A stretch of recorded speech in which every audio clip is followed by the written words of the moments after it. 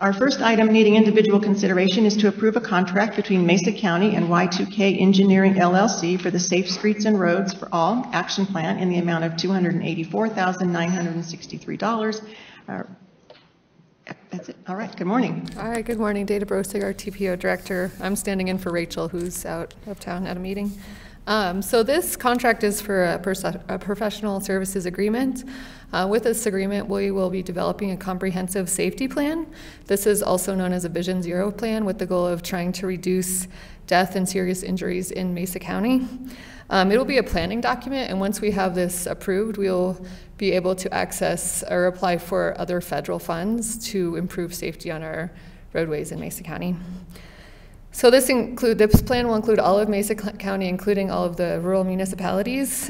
We received $260,000 from the federal government for this plan, and this is being matched by Mesa County, the City of Grand Junction, City of Fruita, and Town of Palisade for $65,000.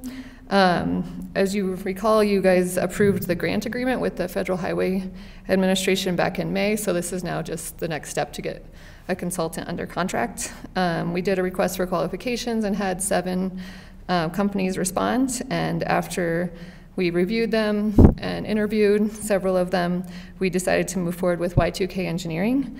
We're pretty excited because Y2K is a certified DBE, SBE, and WBE, which is a small business, women-owned business, and disadvantaged business. But they're also industry leaders in transportation safety, and they did similar studies in both Phoenix and Denver. So we feel like we have a really great consultant that's going to help us move forward.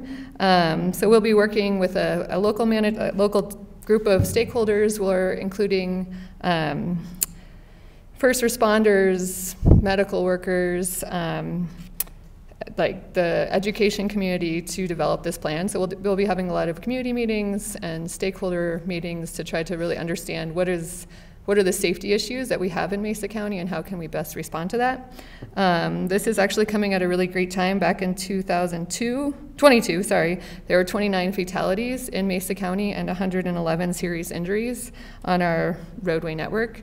This is the worst than it has been in over a decade. And so the trend nationally has been, even though our cars are getting safer, people are driving more recklessly and faster and under the influence and a lot of other issues. So safety has actually been going down on our roadways, and so this study is coming at a good time to try to identify what the issues are, come up with action items that we can do. Some of them are engineering, some of them are behavior changes that we need to make as a community in order to improve safety on our roadways. So yeah, that's the goal of this action plan, and we're really excited that we got this funding from the federal government and that we have a consultant on board to move forward. This study will take about a year till we'll bring it before probably the GBRTC, but we also want to include the city councils and you guys in the adoption so that it is really like a community-wide process and commitment to improving the safety of our roadways. Yeah. Glad to have this. Do you guys have any questions or comments? No, just to clarify, the county's match is $26,843.51 of the overall plot. So. Yes, very little considering. Yes. That's great. Thank you. Thank you. Does anyone in the audience have any comments or questions on this item? Seeing none, I'll entertain a motion to approve this item as entered into the record. So moved. Second. All in favor? Aye. Aye. Motion carries 3-0.